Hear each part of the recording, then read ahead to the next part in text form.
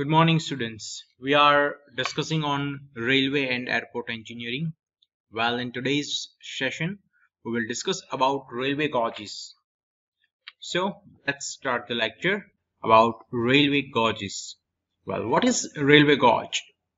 Well, the definition of the gauge that is the clear horizontal distance between two inner faces of two rails forming the track at the top is called as the gauge of the rail. Well, here in the picture you can see these two arrows. So the distance between these 2 points, the first one is this and this. So the distance, this horizontal distance between two inner faces of the rails, that known as the railway gauge. While talking about the railway gauges in India, we are having total 5 different railway gauges. The first, that is the broad gauge.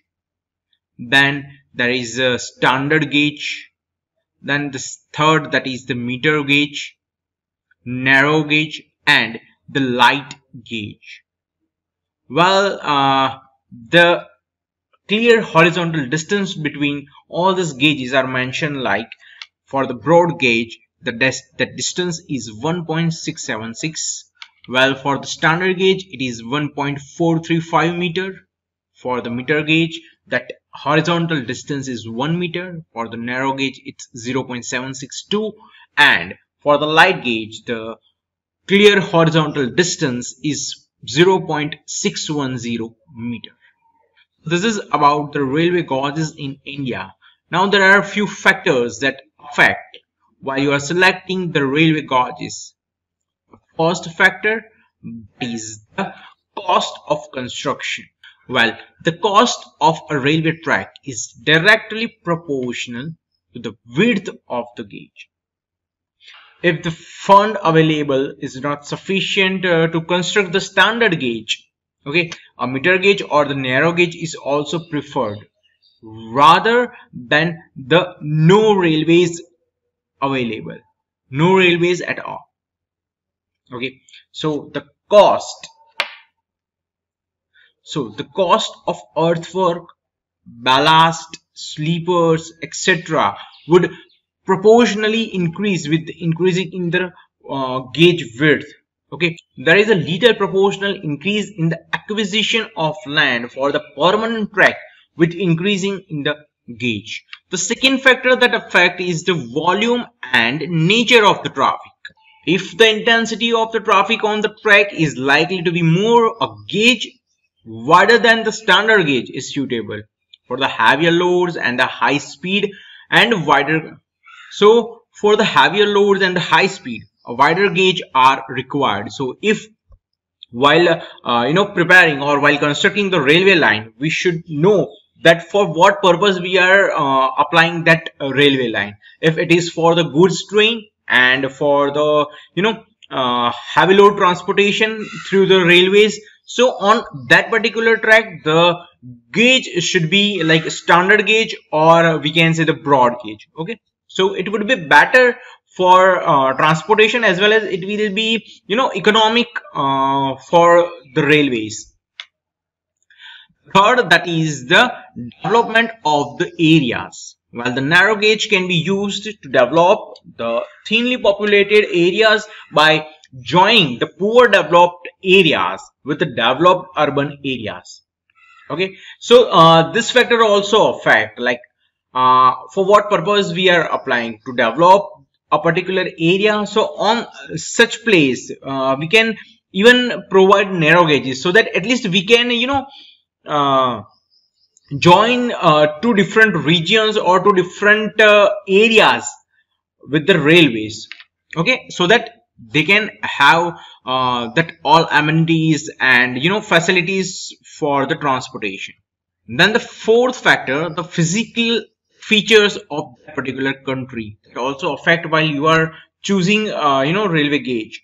Use of narrow gauge is warranted in hilly areas, okay, where the broad and meter gauge are not possible to built due to the steep gradients and sharp curves.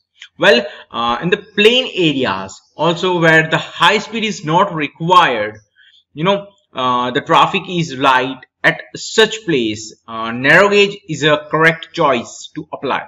So this is how this different type also affect the choice of the particular gauge. And the last, that is the speed of train.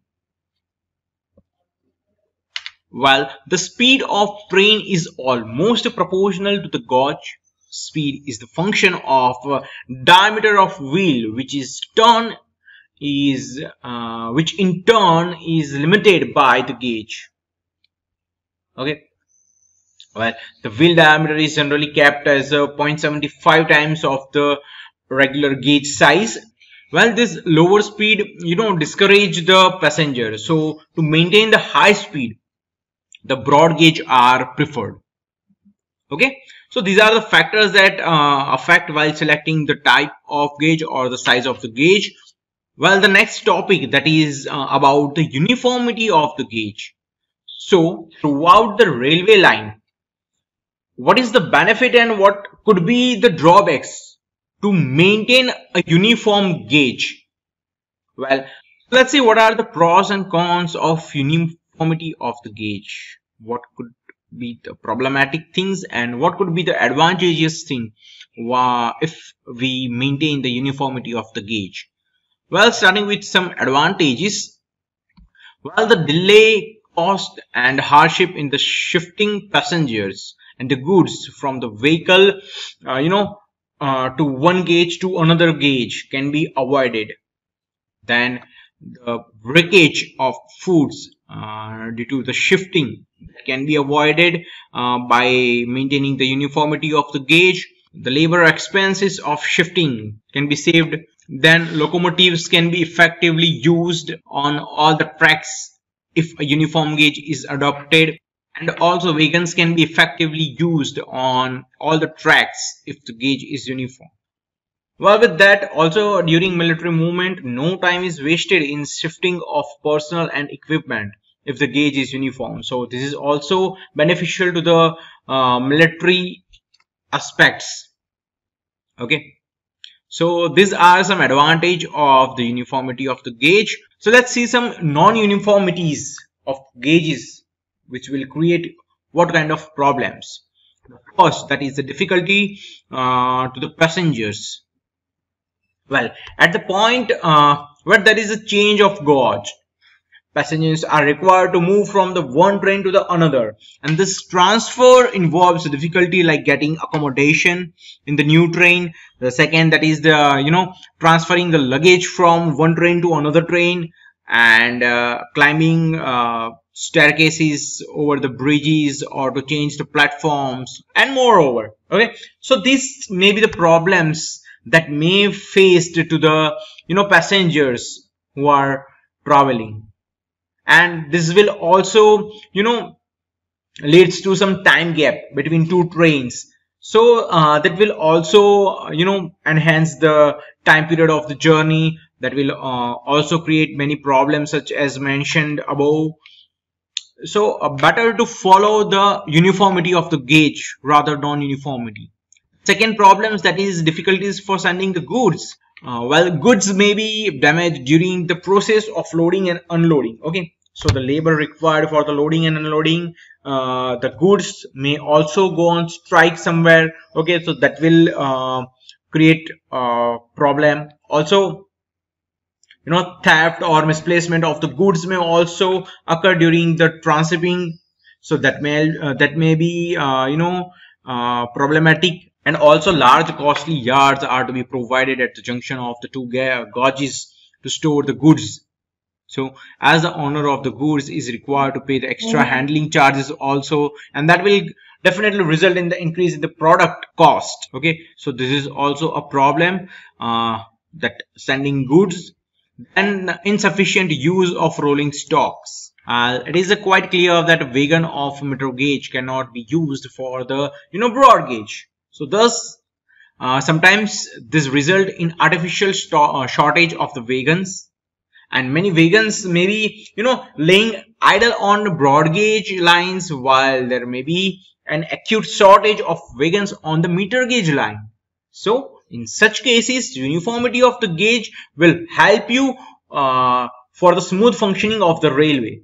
Fourth, that is the equipments at stations. Well, a station where two gauges meet will have to be provided with duplicate facilities such as the platform, then sandings, sanitary arrangements, clocks, then ticket windows, etc. So this will result in extra expenditure also.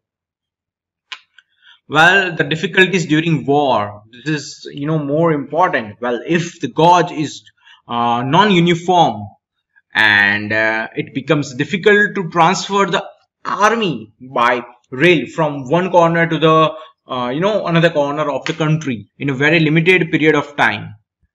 Then difficulty for the future conversions, it becomes very difficult and practically uneconomical to widen an existing track in future when some needs arise. Okay, well, this is due to the fact that change in gauge also involves change the dimension of rolling stocks and other structures such as bridges or tunnels, etc.